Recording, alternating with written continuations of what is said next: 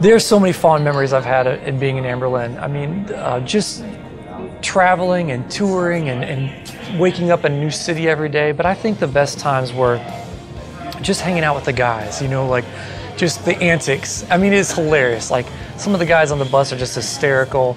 And it's just so much fun, the camaraderie, the brotherhood, and being with them. I think those are like the most fond memories. I mean, the one of the funniest moment of my entire life was in a Taco Bell drive-thru, you know, stupid stuff like that.